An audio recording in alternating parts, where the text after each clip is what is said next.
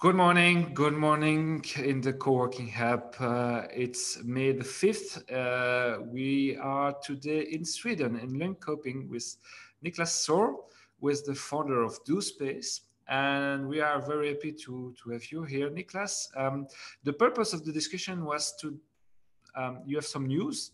You raise capital. You are a space. DoSpace has 7 locations today in Sweden. But first of all, can you introduce yourself and tell us more about you, Niclas? Yes, so I'm the founder and CEO of the co-working operator DoSpace. Born and raised in Sweden, and actually DoSpace is my first real work after university. I decided to start the company as my first work. So maybe because I didn't find any else to get employed. So you self-created your own job? Yes. No, but actually in the beginning, I was looking for this type of space to work in. So, and I didn't find it. So I created the solution that I myself wanted to buy. I think that's a pretty common startup story. Yeah. So the same for me. And so you created DoSpace in 2017, right? Yes, we opened our first space in March of 2017 here in Linköping, and has since then grown to 7 spaces around Sweden. So just to come back to this story, so do we say Linköping or Linköping? Linköping. Yeah. So you are in the center south of or south center of Sweden. It's a small town, is it? Or is it pretty big? Yeah, it's a pretty small town. It's but Sweden's not that big of a country, so it's the 5th largest town in Sweden, around 150,000 inhabitants. So pretty small compared to megacities, at least. Yeah. Okay, and so you didn't make any posts since 2017, as you have already 7 locations, and you are in 4 cities, right? Around Linköping or in other towns as well. We are in Linköping and in a town called Norrköping, another one called Jönköping, and the 4th one is Gävle. So we're evenly spread out in cities that are similar to Linköping. University cities, roughly the same size, all situated around Stockholm, the Stockholm area, you could say. Yeah. Okay, so how big are the locations? Is it similar? Is it or you have one big space and some satellites, smaller locations? So they are roughly around from 1,000 to 2,000 square meters in size. And we are right now, we only have several spaces in Linköping, but we do want to have a network of spaces in the towns that we are operating. So we actually opened our 2nd location in Gävle recently, just a couple of weeks ago. But that's roughly the size. If you look back in time, we've actually grown. So the spaces have grown in size as well. Yeah. And what drives the growth for DoSpace? Because it's doing pretty well after 3-4 years to already have 7 locations. Not in easy markets, we can expect, because most of the time this growth happens in big cities, but you are in the middle-sized cities. So how do you explain this? What are the drivers, would you say?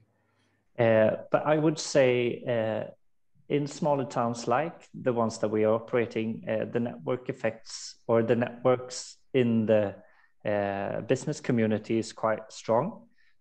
These smaller towns have a sort of a big brother, little brother syndrome to Stockholm and Gothenburg and all of the other larger cities in Sweden. So we've actually had success in tapping into that business community. The companies are looking for a space to meet and a space that offers something else than just square meters. So from the beginning, the growth came from there, that companies wanted to have a space that was more social and more network oriented. But now we're seeing a change in the market. Actually, I think we're going to come back to that. But now we see that the growth is also coming from more services. Companies want more flexibility, but also more value added to the square meters that they're renting or using. So is it to do because we know that a big deal of the co-working spaces grew, first of all, because there was demand from freelancers and startups and small companies. Do you see that average profile changing as well? Or is it still, the traditional profile of users you have in your spaces that is still in demand for hospitality, workspace, some more better service and warmth in the workspace? Yeah, well, we do see a change. I think that the freelance community in the smaller cities is quite small. So from the beginning, our community actually consisted of what do you call it? Freelancers from bigger companies. So employees of the larger companies in Linköping, for example, wanted to have a network and a space to meet. So they actually became members then, but only like a one-person membership, perhaps a business developer or something like that. But now we're seeing that the larger companies are actually moving into our spaces with their entire operation. So that's a change that we are seeing.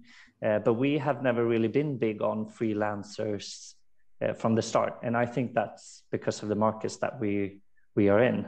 Freelancers are there's a bigger pool of freelancers in the larger cities, I think.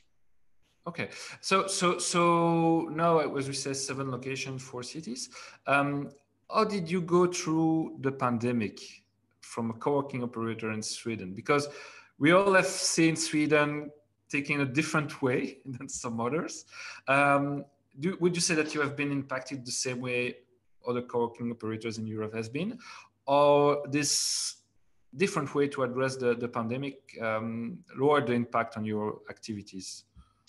Well, we've been hit in a pretty big way. We lost roughly around 20% of our customers last spring. I would say, of course, Sweden has had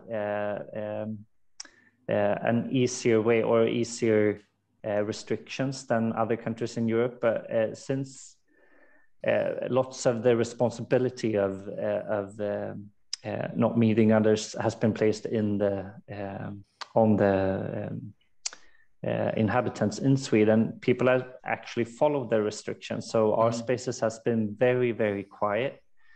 Even though people have been allowed to come, we have been allowed to be open, but people have stayed home to quite a high extent.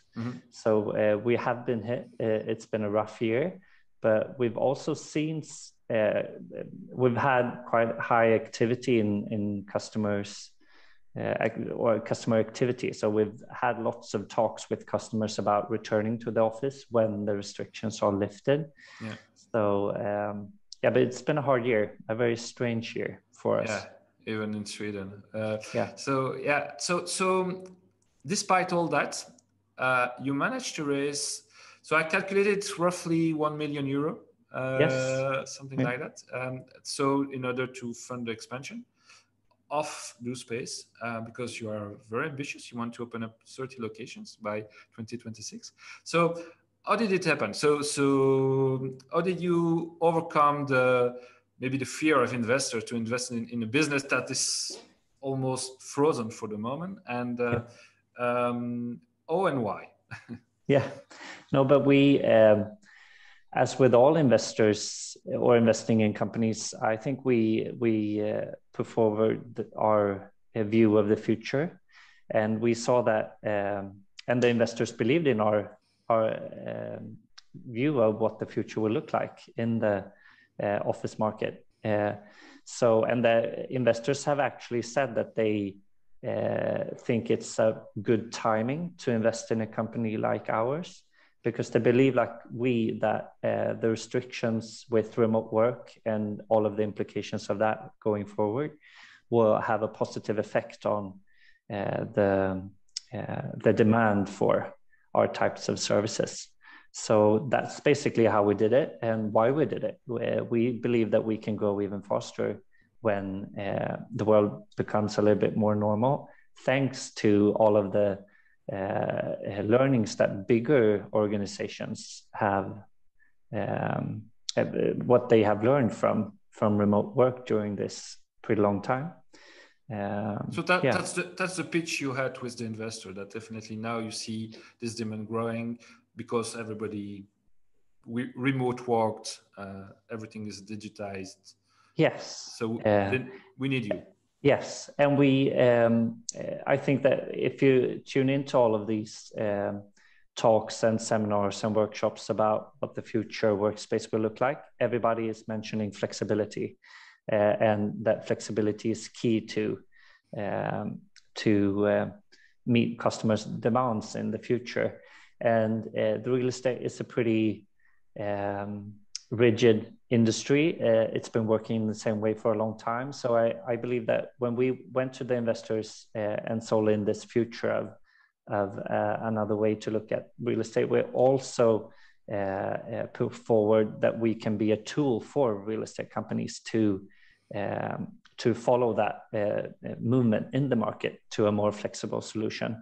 So, and that's actually what we're trying to do. We're trying to move away a little bit from a pure co-working space operator to more of a tool or a company that can help real estate companies develop their solution towards companies. So you will develop also services towards them. Okay. Yeah. In which way? So is it because we speak a lot more about franchising now, also of spaces? Is it one of the road you could go to? Yeah, we haven't decided to do a franchise. Of course, that's one thing that we're looking at. But right now, we're working a lot with partnerships with real estate companies, where we perhaps open a co-working space within their building, but we also operate and manage the rest of the building with services and different types of solutions to sort of increase the value of the entire, or the value of being an occupant in the rest of the building. So that's this in boundaries between facility management and hospitality management that is getting blurrier, that you are also seeing now, and you adapt to that shift that we see happening as well, right? Yes, and actually we come into the project so early right now that we also have a part in how if it's a new building or a remodel of an entire building, we're sort of almost like a consultancy firm for how the building should be built or designed to facilitate maximum flexibility and value. So it's sort of a mix between facility management and the facility consultancy firms and what they're doing and the co-working space. And does it mean that you will engage with very specific kind of real estate owners? So, for instance, we might see property firms having class 2 or 3 buildings, old fashions, that they want to rejuvenize and fit out better, but indeed keeping the aspect of older building that sometimes has some charm and some interest as well. Or no, you go for the full class E buildings, skyscrapers, brand new, glassy, and this is your target as well. We see that there is some difference sometimes between those kind of assets. Our approach to that is that all buildings can, or we want to develop a different identity for each building that we move into. And I see that it's a question for us to handle as well. Before we've looked at properties and perhaps thought that we didn't need to have the top of the line facilities, but more and more signs are pointing towards that. Co-working is moving towards a more premium offering, and then the property in itself needs to be a premium type of building. But of course, I still believe that co-working can be a solution to add value to harder or buildings with more complex or more not that straightforward type of value. So can we speak a little bit about the investors that poured money into your company? So you told me they were a VC, but also related to a property company. So why did you pick them, or did they pick you, or what happened? No. So this round we had two lead investors. One VC firm, which is called Almi, and that's actually in Sweden we have a state-operated VC firm that's supposed to drive, fill the gap between startups and when the real private VC firms come in. But it's still a VC firm. It operates under the same conditions as the private VC firms do, but perhaps they take a little bit more risk. And their goal actually isn't to make the most money out of their investments. Instead, they want to keep Sweden in the front line of innovation and new businesses.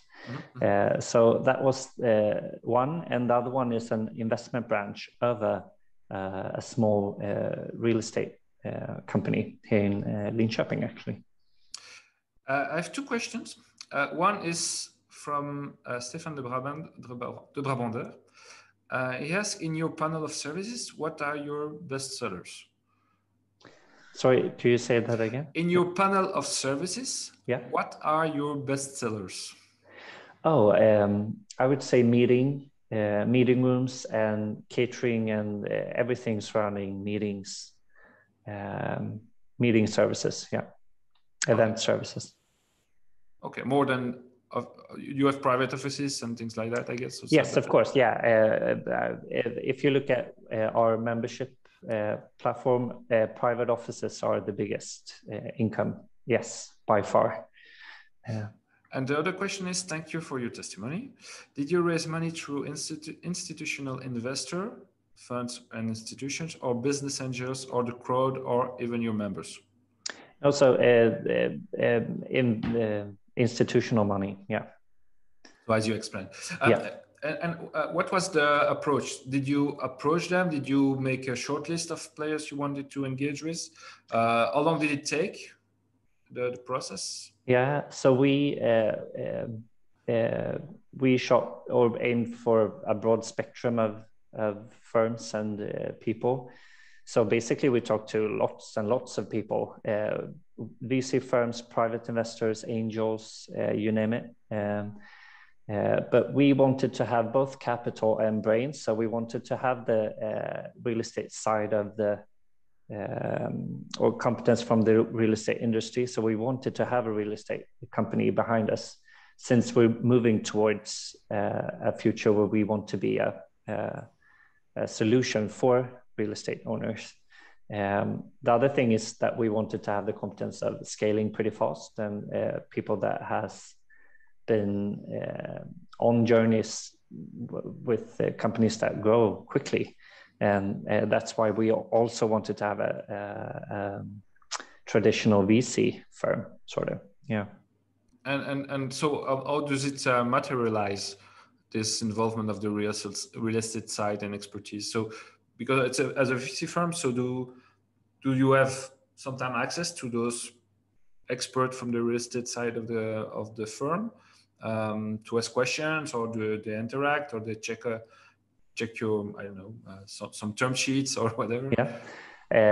Both. So both investors in this case are members of our board. So they're involved with our strategic development and strategic questions. But we also have some sharing of organization. So I can go to our real estate investor and sort of talk about term sheets and whatever with them. You have access to them.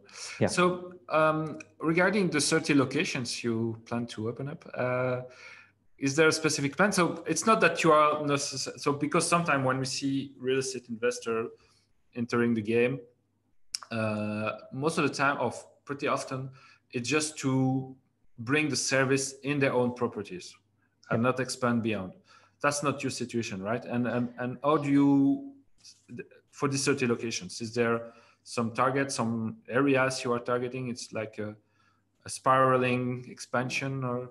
Yeah, no, that was actually a pretty important perspective from our side, that we did not want to have too big of a real estate company to invest in us, because we were afraid that they would sort of force us to only be in their properties, because we believe that our portfolio of spaces needs to be in different types of buildings, and properties are always owned by different types of companies. So the property real estate company that we have is a pretty small real estate company. They only have spaces in Linköping. So as soon as we go outside of Linköping, they cannot help us. Yeah. So that's takes away that sort of tricky question. But when we're looking at our expansion plans, we want to expand to more cities like Linköping and Jönköping, the same size roughly. But we also want to expand in the cities that we are right now. So we want to have a network of sites within each market that we're operating in. How is the situation now in Sweden from that perspective? Do you see really some co-working brands? So we know some of them are owned by the biggest real estate players, like in most of the European countries, but they are mainly concentrated in Göteborg and Stockholm and Malmö, and then players like you who are trying more to develop a regional base, or no, it's mixed. Everybody is going everywhere, tapping into the same market segments. Yeah, no, right now we have a situation where Stockholm and Gothenburg and Malmö are the markets that have several or many co-working operators. But in the markets that we operate in, we're actually alone in most of them. So that's our niche, basically, and our strategy to grow in those types of cities. I think that when you listen to people from the larger co-working operators, they tend to look past smaller cities. They say that the concept do not work in smaller cities, and that's why we started from the beginning, and that was what we want to prove them wrong, and have proved them wrong. So yeah. Why do you think they think like that? Because they think the market is too small, or they're too used to work only with super big corporates in CBD areas? No, if you look at what they say, it's basically they say that the rents are too low in these towns, and so I guess that they look at their operations from a cost perspective view, that their solution is cost effective towards their customers. But we look at it from another perspective and say that you should not move to us if you want to lower your costs. You want to move to us if you want to add more value and have a better solution, and that is still possible to do in smaller cities that have lower square meter rents. So the value is not in the flexibility only, is definitely in the service you are providing. Yes, overall. Yeah. And the network of members. Yeah. Do have members invested also, or you got them involved? We have one small member that's invested actually. We get that question a lot, but we haven't accepted yet. But it's nice to have customers that want to invest in your business. Then that's a good compliment, I would say. It shows the commitment and the will to keep it. Awesome. I think we arrive at the end of our conversation. Thank you so much for taking the time and sharing your insight with us. Thank you. We hope to see you in Vienna in December for the Coworking Europe conference. And yes, I would love to. We can have everything settled and we all get in good health and vaccinated and everything. Yes. By the end of the year. All the best for you in Sweden. Thank you. And thank you for having me. Yeah. Bye-bye, Niclas. Bye. Bye-bye.